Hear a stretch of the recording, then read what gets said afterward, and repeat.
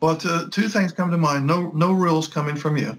So in other words, okay, well, when we go in here, we're going to sit over. I know you may not necessarily do this, although maybe you would.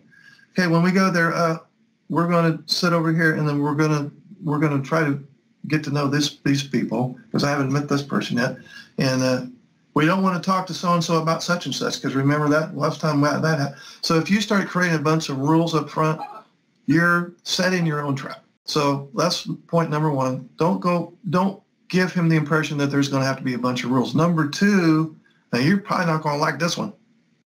It needs to be timed, and he needs to know when you're going to get the hell out of there. You would probably want to spend 3 to 6 hours over there, wouldn't you? Yeah. As the clock ticks, the wick to that stick of dynamite is burning down. Oh, so in an ideal world, told you wouldn't like it, 60 minutes max. If you can get 90 minutes out of him without you intuiting some distress from his vibes, you'll be lucky. So we'll say 60 to 90. If you're going to plan on spending 2 or 3 or 4 hours or wherever you're going, then do this for your own sanity. You two, depending on how far it is, of course, this may not be possible if you're going to travel a long way. You would go in 2 separate vehicles so that when he feels like his brain's about ready to explode, he can leave and you can stay. I know that's not always the case, because some people are taking 3, 4, 5, 6 hours or taking a flight, but even then there can be an escape, unless you're just staying with family, and I would strongly advise against that one.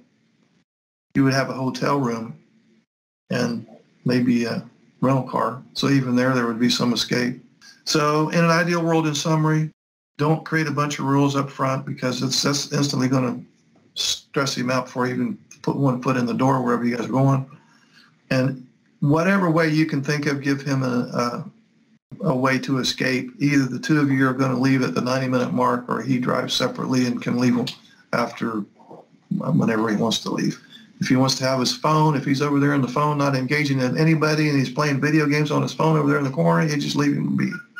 If he's on his phone at the 90-minute mark and he seems to be engaged in that, then that's just as good as going home as far as an escape route. That would save you from having to take 2 separate vehicles or trying to explain why he left after 45 minutes.